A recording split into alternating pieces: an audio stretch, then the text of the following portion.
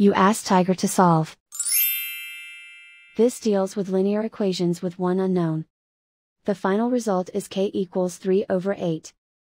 Let's solve it step by step.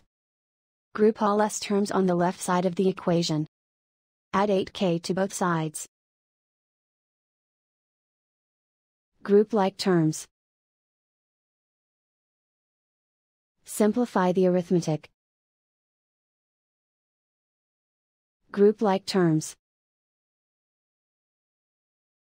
Simplify the arithmetic. Group all constants on the right side of the equation. Add 3 to both sides. Simplify the arithmetic.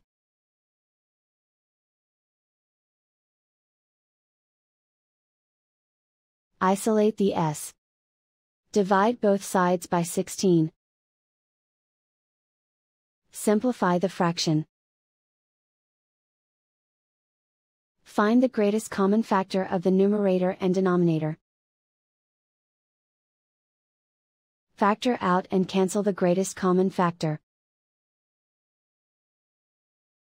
And so the final result is k equals 3 over 8.